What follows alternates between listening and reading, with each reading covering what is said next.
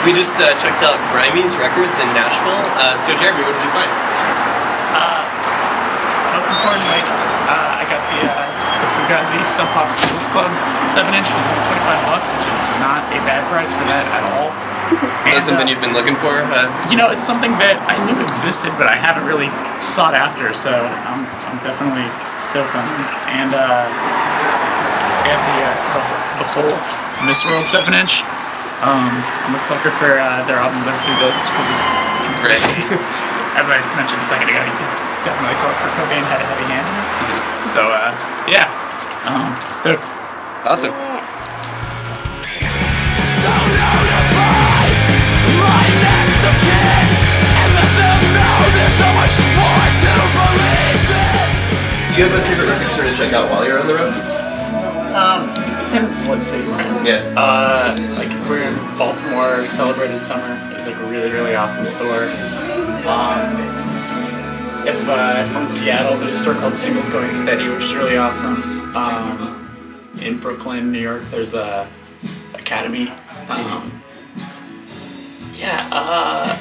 If we're in Austin, which we just were, there's End of an Ear. Okay. It's like stores that like more specialize in, or like have bigger selections for like punk and hardcore stuff. Sure. And whatever. I was recently just told about a store in Pennsylvania in Allentown that I need to go to. I'm gonna try to make our van take a detour that day. Nice. I wish I could remember the name of it. Someone's gonna watch this and be like, this place. I can't think of it off the top of my head. But yeah, it's the best thing to do right when you get into town is like find out where the nearest ones are, or I'll post online. I've been doing this thing where I basically find out where the stores are, and then if I can't leave because we're stuck with the van and trailer at the venue, I'll ask if someone wants to come pick me up and take me to a store, and I'll like either get them into the show or give them merch or obviously gas money, whatever the situation is. People have been really cool about it. Nice.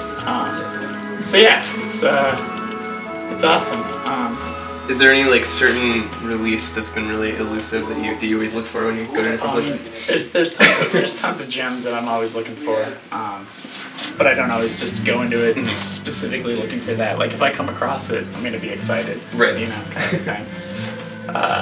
But so far, you know, sure, they're ones that I'm not expecting to just randomly find. But yeah, but I mean, this is the situations where that will happen. You know, right. Going to a store I've never been to before. And you never know what's going to turn out. You never know what's going to turn out. Exactly. We are at the Groove in Nashville, and we're going to take a look at what Jeremy picked out this time. Yeah, the Hope Count Suicide File split that Deathwish put out. It's on a color that I didn't have, so I had to buy that. Another Suicide File record, which is their self-titled EP that came out on Indecision.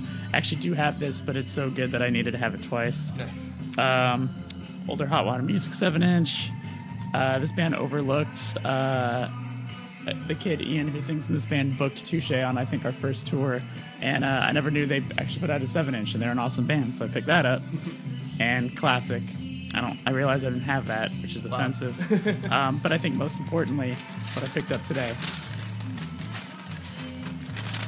The single for Arrested Development, Tennessee. For some strange reason it had to be. He guided me to Tennessee.